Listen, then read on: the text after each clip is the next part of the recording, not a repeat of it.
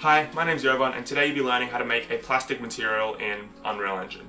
So what you're going to do is go to your content browser at the bottom of your screen, right click and press material, then rename this to plastic. Double click on it to open up the material editor. Once in your material editor, right click and search for constant 3 vector or hold down the number 3 on your keyboard and click anywhere. Then also create 2 constant nodes by right clicking and searching for constant or holding down the number 1 on your keyboard and clicking anywhere.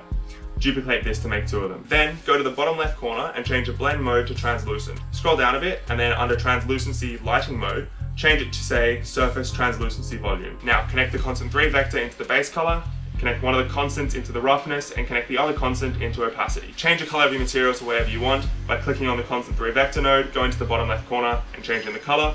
Then click on the constant that's going into roughness, go to the bottom left corner and change the value to 0.2. Then click on the constant that's going into the opacity, go to the bottom left corner and change the value to 1. Press save and that's it. You just created a plastic material in Unreal Engine. You can now apply this to any object that you want.